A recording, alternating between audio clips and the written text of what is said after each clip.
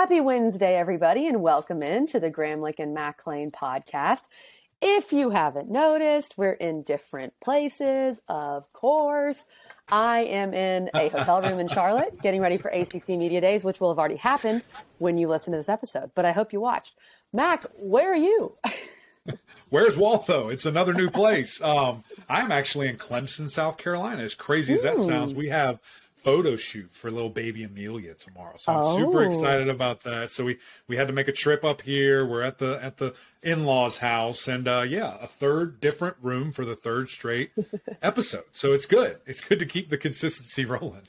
That's what we do. And Mac, you are completely a dad if you're doing baby photos already. And right. Mac, you're probably going to be the star of these photos. So make sure that you look good. Make sure your outfit's ready. It's all about you in this photo shoot, okay? Right. So I'm going to make sure my hair is perfect and right. I will do all that. Indeed. Okay, we had such a good guest today. I am excited for you guys to hear this interview. And we've been wanting to have him on really since the beginning, but we were waiting for the right time, waiting for the right week. And this week we have Duke UNC. We thought maybe we'd have two 5-1 teams. Duke did lose last week, but Duke's still 4-2. And this game is at Duke. So very capable of knocking off the Heels. The Heels are coming off a big win over Miami. Not ranked, but 5-1. I think if they win this game, they probably will be ranked. And I had to address the elephant in the room at the beginning of this interview and just make sure Drake knew that Mac has a major bro football crush on him, on his abilities, on the way he plays quarterback. I've honestly never heard Mac talk about a player like he talks about Drake Maye. So, Mac, did you have butterflies when we started talking to him?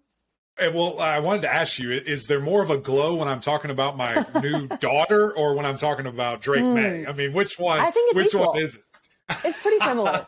Don't let her hear that, and don't let Kaki hear that. But it's true. This young man is absolutely balling. We had to get him on the podcast, and what a better week to do it than right here, going against a rivalry that he was born into. He didn't have a choice, with his dad playing back in the day, and then of course his brother Luke. So really excited for this episode. Drake has been lighting up college football right now. He's top in every statistical category you can think of with yards and touchdowns, percentage completion, all this stuff. It's been really impressive to watch him, KG. But without further ado, let's get to this interview with Drizzy. Drake, welcome to the podcast, my man. Really appreciate you joining us today. This is a big deal because, KG, it's an amazing accomplishment. This is our first brother that we've had on the podcast. So, Drake, we had your older brother, a basketball player from UNC on, and now we've got you. We've got Luke. Now we've got Drake. So thanks for joining us, big man. Yeah, no problem. Thanks for having me on. I'm glad to be on here, and hopefully I do. Luke's kind of hard to stand to live up to. He's great at talking and be personable, so hopefully I do all right. So. Well, he was also overseas, and there was a weird time jump, and so we're at least on the same time zone right now, so we're already doing better. Listen, we're going to be kind of all over the place. I want to spend a little time on last week. I want to spend a little time on this week, this coming Saturday. But to start, I want to kind of take a 10,000-foot view and really just look at the start of this season, man, because you have been lighting it up statistically from a leadership standpoint. But most importantly, you guys are winning. It's got to be really cool so far.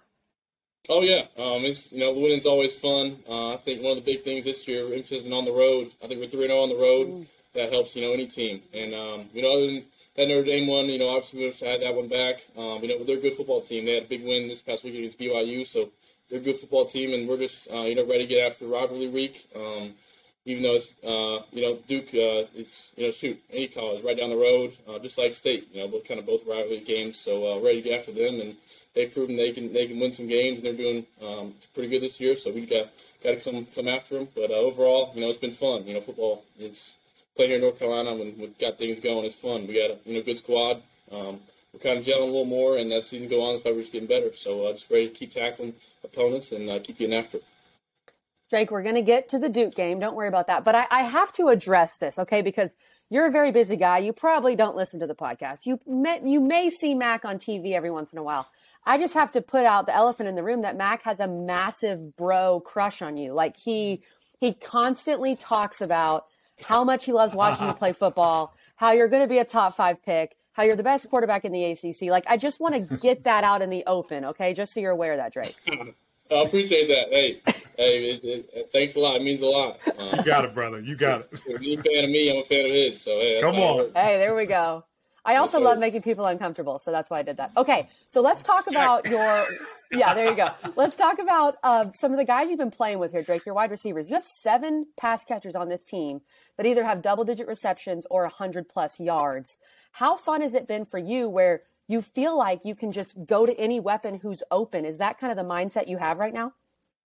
Oh, yeah. That's the mindset I've been playing with, kind of my whole football career. That's the great thing about this offense. Defense tries to take away guys. We got other guys who are going to hurt them, and they just throw in the open guy because, once each guy has the ball in their hands, as y'all seen, they can make plays, and it's hard for defense to game plan. They try to key in on Josh or maybe the tight ends, and they'd be getting more balls. We just, keep hammering them with kind of the different guys. Just our running back room, they made some big catches, Caleb and them this past week, and just, honestly, the mentality just been throw to the open guy, give it to the defense gives us, and I think it's been paying off, and just got to, stay on that track, because I think sometimes we lock in on receivers, kind of get in trouble, and I think that's what's working for us, and we're just glad, the defense have been having trouble, kind of stopping, like you said, 7, 8 different pass catchers each week. That's tough for defense. You mentioned your guy Josh, who was out missed a couple games there at the beginning. How was that for you to adjust? Because, look, Josh Downs one of the best players in the country. I mean, in camp, I'm sure you weren't locked in on one guy, but you were using Josh Downs. So what was that adjustment like for you, and do you feel like you guys are better off for it? Oh, yeah. Josh, his year last year and what he does with football in his hands is spectacular. So just keep trying to – I think we can still do a better job of getting the ball more. As y'all see, when he has the ball in his hands, he's a special player, one of the best receivers in the country. So, we'll just find some game plan stuff to try to get him to rock, just like anybody else. But at the same time, we're just they'll try to key on him with his year last year and stuff. So whatever defense gives us, and but at the same time, Josh, golly, he's a player. Any quarterback loves a receiver like him. So he's fun to play with, and he's an awesome guy. So that's the thing about the receiver room and the tight ends. Nobody cares. No egos about who's getting the ball. We're all just looking here to win. I think that's that winning mentality that any team needs. Well, let's talk a little bit about this run game, Drake, because I saw this stat today that you lead the country with 4 games with 200 yards passing and 50-plus rushing. I just want to know, in your mind, when it's not a designed run and maybe you're extending the pocket or you're about to take off and run, what's going through your mind where you make that decision where you're doing one of those two things? Yeah, I think, anytime, we got a drop back pass, I just kind of have that clock in my mind, kind of that timer that kind of goes off. Well, shoot, I feel like time's kind of running up, got to get out the pocket, try to make a play. I'm always thinking kind of go downfield first and try to, keep my eyes up and try to hit a receiver. But at the same time, I feel like I'm an athletic guy, 6'5", I can go make some work on the ground. So I just try to do what I can. I got to do a better job of getting down a little bit. But at the same time, big downs, I got to get the first down or possibly near the goal line and try to score. So just try to hurt people with my feet, because I think that's also something for defense to tough to game plan. Shoot the guy everybody covered, big third down, shoot, let me go make a play with my feet, and I think that's the defense coordinator's worst nightmare, I think. So. No doubt. Okay, well, speaking of the run game, I mean, a guy that's been really impressive, freshman Omarion Hampton, and I remember Matt came back from North Carolina practice in August, and he said, watch out for this guy. He was super excited to see this guy. Yeah. We know what he's done so far. What stood out to you when you first saw him? Either, I'm not sure when he enrolled, either it was early on or fall camp, but did you think, okay, he's going to make an immediate impact? Oh, yeah. I think we call him Big O. No, but Big O, he rolled in the summer, so we didn't really get a chance to see him in the spring. But I think that first scrimmage, kind of live scrimmage where we actually start tackling, because really it's sometimes hard for running backs to kind of see how they are, carrying the football in practice, because usually just thud or tag off.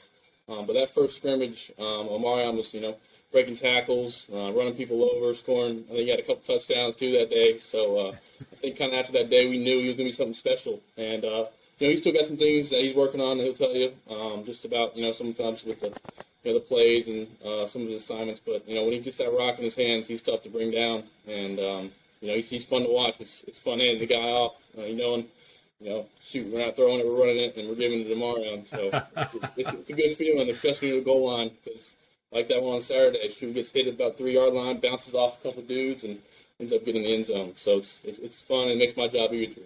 That's right. He's just a sledgehammer. He just looks different. And, we were at your practice right before that scrimmage that you're talking about. And what was so funny is I think it was one of the first couple of days that you guys were in, full gear. And, I see 28 walking out there, and he was with, a couple of the tight ends. So I'm like, man, that's a big dude. Is that some new tight end? And then Coach Brown goes, no, that's a true freshman running back. And I said, okay, that guy's going to be a problem. And surely he has been. Just so good to see. And number one, the coach is trusting him to, go do his thing, because it's been wonderful for you guys. And like you said, super helpful for you. Let's transition a bit here and just look at this win on the road, man. You brought it up, going and being road dogs this year, going and get it done. Really just a complete team effort to beat Miami at Miami. I know that had to feel really good. Oh, it felt awesome. I think, one of the big storylines kind of was, doing it for Corey Gaynor, who, he spent some time there as team captain there. He said for 3 years. So I think that was a big game for him. And the big thing about Corey is he didn't make it about himself. I think before kind of the game, he's talking about, it's about us. It's not about me. And that ended up playing out because, defense complimented us in the second half, and we didn't have some things going as well as we'd like. But also, I feel like the first half we got after them, and I think that just shows ultimate team game football is, and defense had some big stops. How about them this past week? So anytime get a big win on the road, we were kind of anticipating not as big as crowd, but Miami brought it. They had some crowd in there and some crowd noise that gave some problems. So anytime you get a big win in an NFL stadium like that, it's can't complain about that. You mentioned your defense, Drake. Now, this defense has taken some flack throughout the year. They've had some games where they've given up a lot of points, but they hold Miami to 24 points. They have the big interception at the end.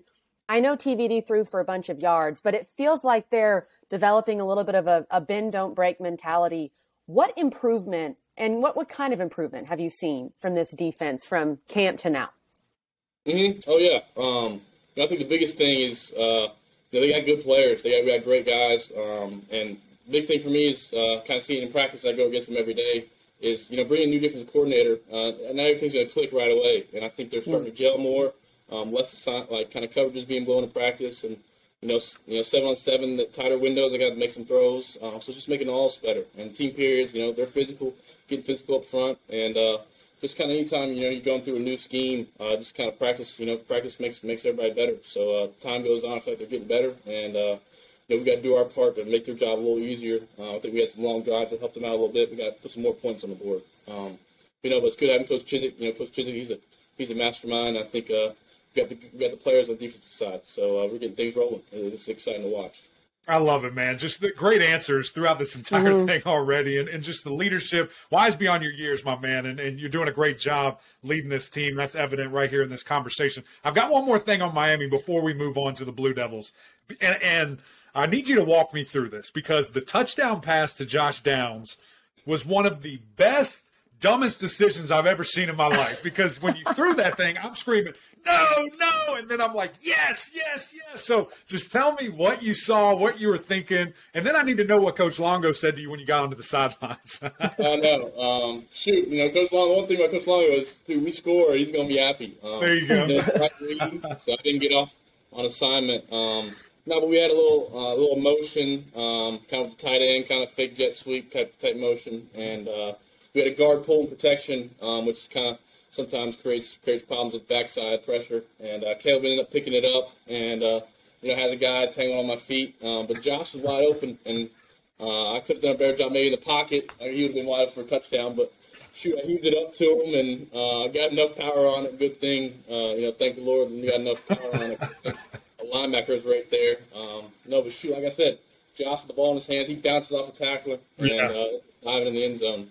So, it's not exactly how we drew it up, but ended up going to the guy he'll make plays when you get him the rock. So, not ideal scenario, obviously, but It worked out. Yeah, 6 points on the board, right? That's right. All right, let's look at Duke here. That's the big game that we're previewing with this episode, and is one of the big games in the ACC this weekend, along with some others. And this is one of the biggest rivalries in sports, whether we're talking hoops, whether we're talking basketball. And Duke has really improved from last year with new head coach Mike Elko. This is a divisional game for you guys. You guys are pretty much in the driver's seat right now for the Coastal. Lots of football left to play. Growing up in a Tar Heel family, though, what does it mean to beat Duke? And what does this rivalry mean to you to play in it? Oh, yeah. Growing up, I think one of the first kind of big Duke and UNC games I remember was being in middle school. I was a ball boy from North Carolina on Duke basketball game here in the Dean Dome. Wow. I think it was when Jaleel Okafor and them were playing, and Justice Winslow, and just seeing that, seeing that kind of. Before those years, Carolina versus Duke has always been, big night in our house, big day. So, getting an opportunity to actually be a part of it I think, is pretty cool. And seeing Luke games, obviously his big ones against Duke. I think he actually got his first start ever in Cameron back when he was playing sophomore year. So, Duke, it's not a team that, we're very fond of over here in Carolina. But, credit to them, they've had some things going. And, anytime we're going into a road atmosphere, you're going to expect kind of their best. And obviously, with the way we've been playing, we got some target on our back, so we got to come ready. And we're excited to go ahead over there. And it's right down the Tobacco Road, kind of rivalry. So we'll be ready, and we got to come ready. That's right. Well, KG mentioned they're much improved. You mentioned, these guys have gotten better. What have you just really seen from them? I know it's early in the week, but what have you seen from them on film? What makes them a dangerous team defensively? Oh yeah, I think Coach Elko, come from Texas A&M, that SEC kind of that mind. He's they're going to have them sound. They're going to be in the right spot, and they got some good players. They got some some transfers that come in, and also they have some experienced guys that are kind of redshirt. Kind of soft seniors and juniors and stuff. So they have experience, and obviously in a rivalry game they're going to play hard. So we got to have a good week of practice and just come prepared for whatever they're going to bring. I think, and they oftentimes kind of get frowned upon just for the previous years, but they got it going, and they've won some big games and kept it close with I think everybody in their 2 losses. So yeah, it's going to be a big one, and it's a big one for us heading to the bye week. We're looking forward to it. There's no doubt. Okay, before we get you out of here, Drake, I got to ask about a guy who was a mentor to you in a lot of ways, and it's now in the NFL, in Sam Howell. What did you learn from him, just kind of being under his wing, if you will, and what do you think you take from what you learned from him to how you play quarterback? Yeah, Sam, I still talk to him, a couple times a week. We're always talking. He's one of my best friends, so sitting kind of in his pocket all last year, just kind of, getting to experience, what it's like being, starting college quarterback. I think one of the big things is preparation. He took every week, like, no matter the opponent, like it's, a big week, go 1-0, and just sitting with him, in the film room and seeing him do extra film study and just kind of really key in on small things, kind of the little things. That's kind of the big thing I've taken away. And just also, I think one thing that he always says, not take it for granted because it goes by fast. So just enjoy your time, enjoy each game. You only get 12 of them that are guaranteed. And I think he loved his time here, and he kind of always said it flew by. So just take each game for what it's worth, and just have fun because playing quarterback here at a university like this is pretty special. I don't think there's any doubt about it. It's awesome to have a mentor, a leader, and a friend, like that to learn from, who was so successful, and then to follow in his shoes. All right, Drake, we're going to get you out of here, but I have to ask you a football, basketball question, just the nature of this rivalry and how important it is to your family and to other fans. You were a sharpshooter in high school. I was doing some research. I was looking up a bunch of different tape preparing for this. Yeah. Riley Leonard was an above-the-rim type of guy. He was a big athlete on the court, pretty good player. Who wins one-on-one between the two of y'all? I think Riley, I think had a real good season in football, and I'm sure he was a great player in basketball. I've heard this and things like that, but I'm always going to take myself. There we go.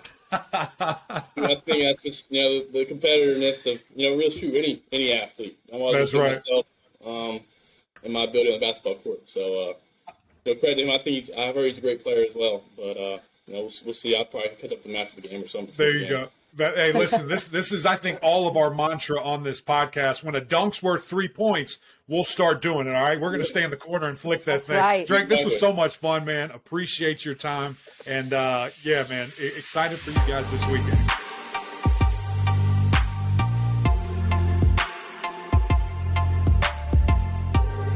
Thanks again to Drake Maye for joining us on the pod this week. We really appreciate talking with him. And, you know, Mac, his personality is so good. He just strikes me as aw shucks, I love playing football. I'm so excited I get to play for North Carolina. I love North Carolina. I love my teammates. And this is so great. I mean, what a refreshing attitude from a guy who is really good at what he does. Shoot, Kelly, when you talk to a guy like that just has so many weapons, has a little twang in his voice, it's impressive. And I'll tell you what, it was fun to kind of see the innocence behind it, a reminder just how young this young man is, and going through his career at a lightning speed right now. But it was really cool to see his leadership mentality, his ability to really think through a question and, not make it about himself and make it about his teammates and to, the way that he got other guys involved with some of his answers, I thought was just really cool. And I mentioned it, a while back talking to him, but just really wise beyond his years and was very impressed, even more so now with the off the field stuff and being able to sit down and talk with him. Has a big challenge this week. And he mentioned it there, the Elko factor of this game and just knowing that the defense is much improved and going to really try to get after, North Carolina, but also have some unique coverages in the back end that, Drake's saying we're going to be ready. We're going to watch the film. We're going to get after it and figure all that out. Before we dive a little more into Duke UNC and give you a quick preview, we will talk more about that game on Friday and completely break it down as we always do. Mac, it concerned me and made me feel so old, which I think as we continue to talk to these student athletes, Mac, you and I realize how old we are.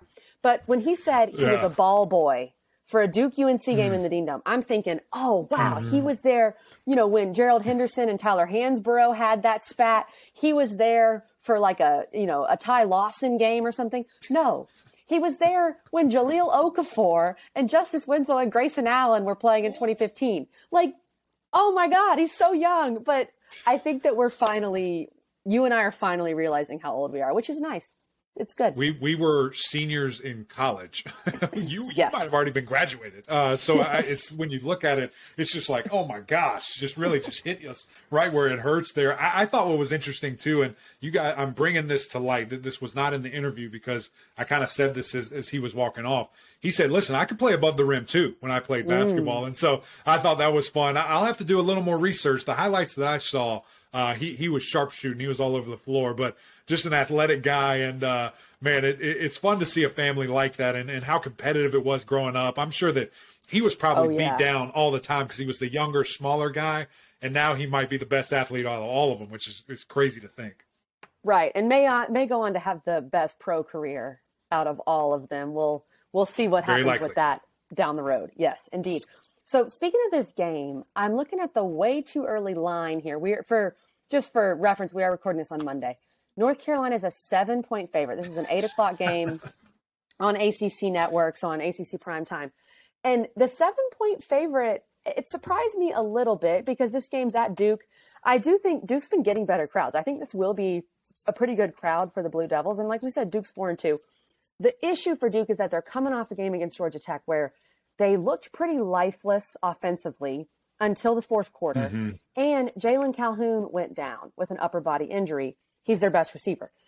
We don't know if he's going to be back. It's Monday. We'll update you on Friday if we know more. But I think when you take all that into account and how UNC's defense has been looking better, I can see why this line is around a touchdown. I think what's going to be really interesting and specifically about, Duke is they almost play like a different team when they're on the road. And so I know those guys are going to be jacked up to get back home, to get in their stadium with their fans. Now, I'm sure a lot of Carolina fans have gobbled up those tickets, and it might be a 50-50 split knowing how crazy UNC fans are. But this is going to be an excellent game. And just to see where both programs are and maybe to start the season, didn't think this game would be anywhere close to this magnitude and this importance. And, my first impression of it is, KG, what can this Duke defense do to slow down, to limit, to frustrate North Carolina. And I think Miami gave you a little bit of a blueprint. You need big Dwayne Carter. You need big Shaka Hayward. You need that defensive line and defensive ends to get in his face. You need them to try and bring that young man down, try to speed up his process. And I think that was something that the Hurricanes were able to do and caused him a little bit of issues. Now, the one good thing is he has so many releases. He has so many checkdowns. He has so many, security blankets. The whole receiving core is a, blanket for him, and he can find those guys and find answers. So if you're going to blitz, if you're going to try to hurry him up, you better hit home, because if not, he's going to kill you in the back end, and this thing could get away really quickly. And Mac, you're exactly right. I think that's a good point. Duke's home road splits are like night and day. I mean, their 2 losses have come on the road at Kansas, who's pretty good, and then at Georgia Tech, who's playing incredibly inspired. But then when they've played at home, they're lights out. They did win at Northwestern. We can't ignore that win. So I think the home field factor is definitely going to be something to look at here.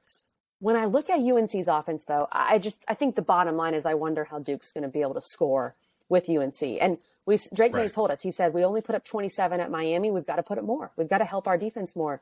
Drake Maye has nearly thrown for 2,000 yards in freaking 6 games. He has 21 touchdown passes. He only has 3 picks. He saw some adversity against Miami. We talked about that. And he was able to bounce back. So especially without Jalen Calhoun, that's my big concern for Duke. I understand what Duke's going to bring defensively, but I just don't see it right now how they're going to score with UNC. Right. Well, what's interesting is when we were looking at that Kansas game and we were really just getting ready for that, those were 2 of the most efficient offenses in the country. Now Duke's played a little bit tougher competition. Some of that has fell to the wayside. But again, I don't think we can discredit that split and just how differently they do play at home. And so I think we're going to see more of that efficient, explosive team. They also were the most explosive offense in the ACC for a while there in regards to yards per play. So I think this is a rivalry game. I think they're at home. That's where I think this could get out of hurry in a hand when you talk about points and points in bunches. So that bend, don't break mentality certainly going to come into play for this UNC defense. I'm interested to see them. Can they build? Can they capitalize on momentum? And really, I know Miami threw for 1 billion yards. I know that, but they only scored 24. They did not get into the end zone. You can let them get all the way down there, and then you flexed your muscles. So at the end of the day, this game is we keep score. We don't keep yardage. And so if you can keep them out of there, if you can hold any offense to a field goal, then you're feeling really good with the offense that you have behind you. So I cannot wait for this game, KG. It's going to be so much fun. This rivalry is these people hate each other. Listen, this is a grocery store game. This is bragging rights for 365. And Jacked Up, it's on our network, prime time. We get to cover it from first kick to last, and cannot wait to see it all. And hopefully no light delays this time for Mac and the crew. Let's make sure the lights are working at Wallace Way. Duke energy. We're at Duke. I think there's some synergy there that it'll be all right. Look at you rhyming there, Mac. We only have 4 games this weekend. We will break all of them down and go really in depth on Friday as well with this Duke UNC game. Update you on the Jalen Calhoun news. We've got Clemson, FSU, Miami, Virginia Tech, NC State, Syracuse, Duke, UNC. I don't know if you could ask for 4 better games. So come back on Friday and we'll break it all down. That's right. Cannot wait. Loaded weekend. It's some great quality games. Some games that can really, decide part of, who's in the driver's seat again and who's out of the car. So excited to see all that. Big shout out to Jeremy Sharp there, getting this done for us, getting this interview, and of course Drake Maye for lending us some of his time. He was excellent, as I said earlier. Just cool to see that young man growing as a leader and a great football player. But guys, that's it from us. Another great episode of Gramlich and Mac Lane. If you don't have SiriusXM, go and get it. You can have it in your car, on your phone, wherever you go. SiriusXM can follow you, but we also need you to go over to YouTube, go over to Apple Podcasts, rate, review, subscribe. Tell us about what we're doing, things you like, things you don't like. Always fun to hear from you guys. But until next time, we'll see y'all.